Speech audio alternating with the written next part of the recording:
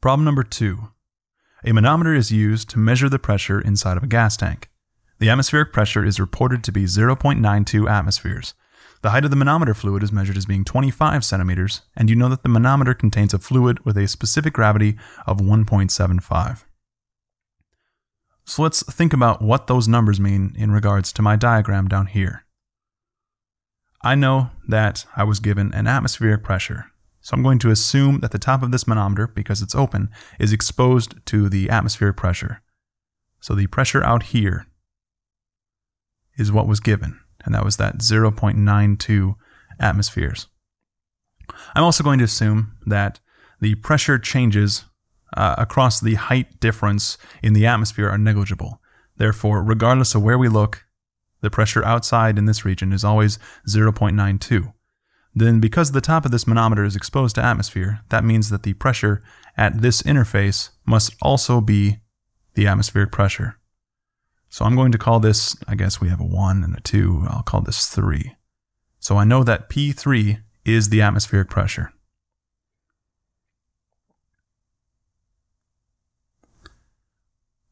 Now, I was also given the height difference. Yes, 25 centimeters. So that's referring to this H here. And it's significant because I know that this height of my fluid is going to contribute a pressure difference. So the pressure at state 3 is not going to be the same as state 2. But I can use that height of that fluid along with the density of the fluid to figure out what its contribution to the pressure at state 2 is. Now, I can also see that states 1 and 2 here are at the same height. Because they're at the same height and there's the same fluid here, this fluid is constrained, therefore, due to Pascal's law, I know that P1 is going to equal P2. So I know P3, I can step down to P2 because I know the height and I can figure out the density, and then P2 will give me P1. Now, the problem is actually asking us for the absolute pressure and relative pressure of the gas inside the tank. So what I'm trying to find is the pressure out here. But again, I generally assume that the change in pressure caused by the height difference of a gas, because there's so little density there, I assume that that change in pressure is negligible. Therefore, the pressure at any point in this gas is assumed to be the same. So that means that if this is P, the pressure at state 1 is also P. So let's call this P gas. Then I know that P1 must also be P gas. So I can use the atmospheric pressure to get down to P2, and then I know that P2 is equal to P1, therefore P2 is also P gas. So all I'm really concerned with is this thing here.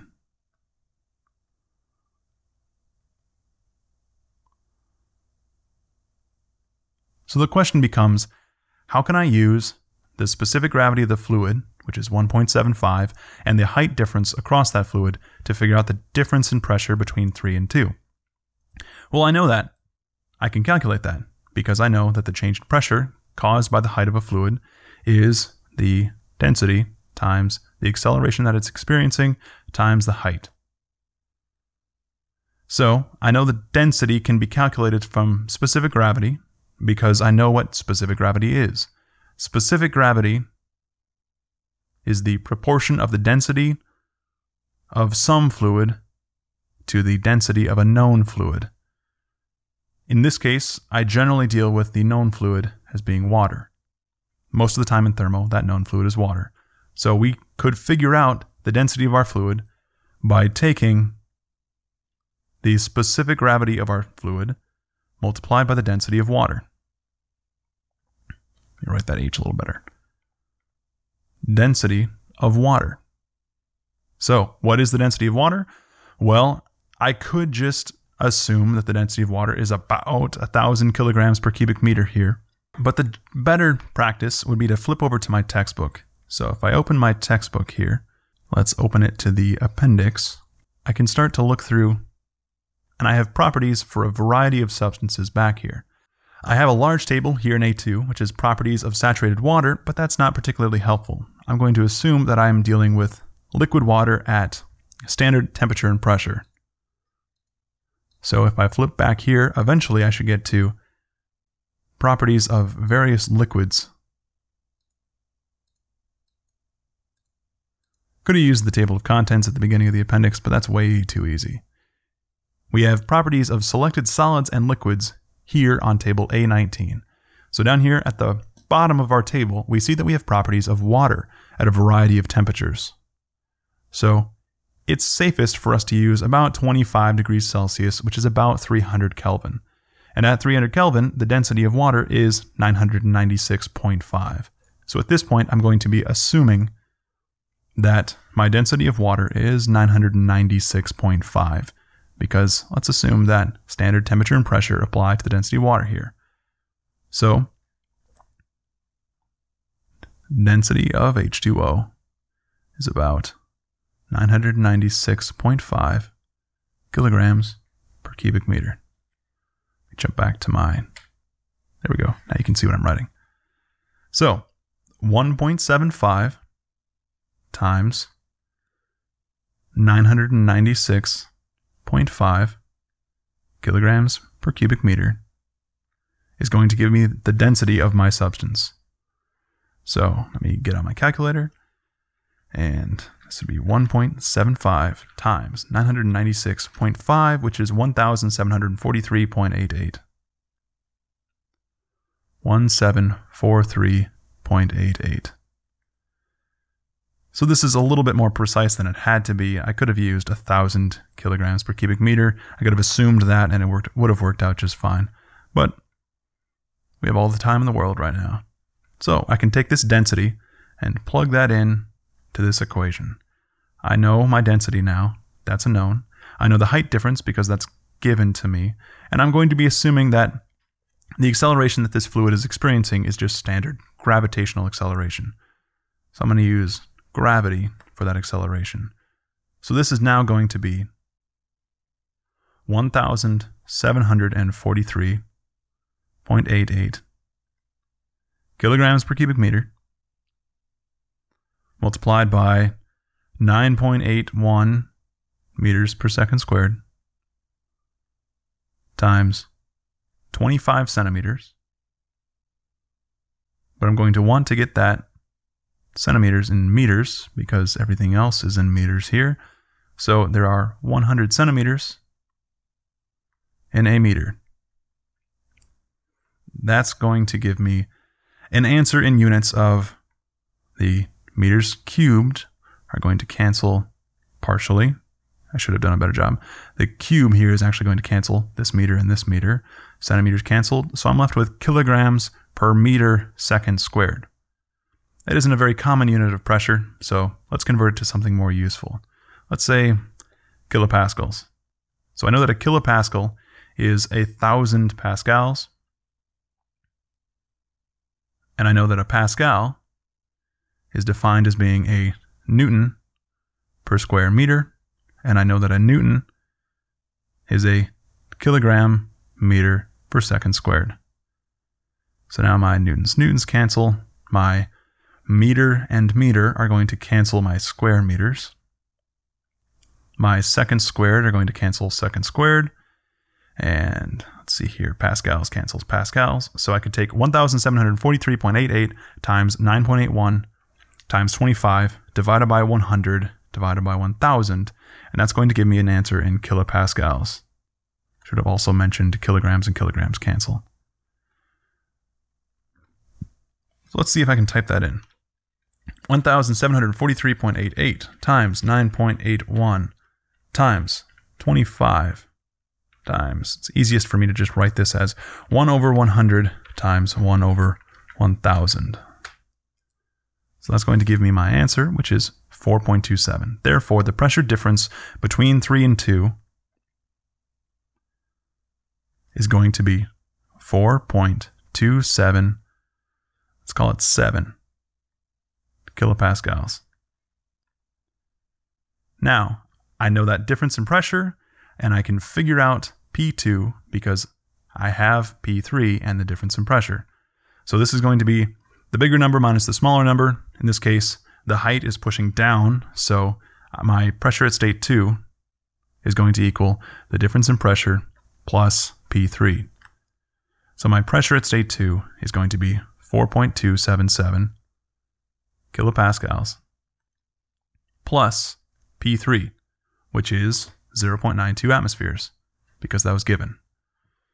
So 0.92 atmospheres.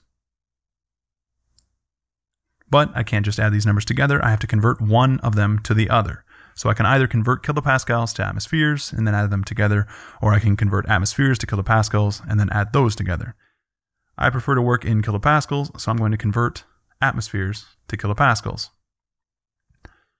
So 1 atmosphere is 101.325 kilopascals. And if you didn't know that off the top of your head, we could flip back over to our textbook and we could look that up. If we go to the, I think it's the inside front cover. Yeah, here we go. So on the inside of the front cover of our textbook, we have a variety of conversions. And in this case, what I'm using is the pressure conversion from atmospheres to kilopascals. So I have to combine things here. I know that 1 atmosphere is 1.01325 bars, and I know that 1 bar is 10 to the 5th newtons per square meter, and I know that a newton per square meter is a pascal. Therefore, I know that 1 atmosphere is equal to 1.01325 pascals times 10 to the 5th. So that would be 101,325 pascals. Therefore, 1 atmosphere is 101.325 kilopascals. But you do it enough times and you just eventually commit it to memory. So, in this case, let's get out the calculator again. 0.92 times 101.325 is 93.21 kilopascals. So, I have 4.277 plus 93.219 kilopascals. So that would be this number plus this number, which is 97.4959 kilopascals. Now, the question is that an absolute or a relative pressure? Well, remember that when we talk about relative pressure, what we're actually talking about is what a gauge would be measuring. So if we had a gauge on this tank, a state-of-the-art gauge, it's probably going to give us the difference in pressure between the gas and the atmosphere. That's what we mean when we talk about relative pressure or gauge pressure. So the relative pressure is going to give us the difference between the actual tank pressure, which is P gas, minus my atmospheric pressure. So the question is, does this pressure that I calculated contain the atmospheric pressure already or not? And it does. That was this term over here. Therefore, this answer that I came up with is an absolute pressure. This would be the answer to part A.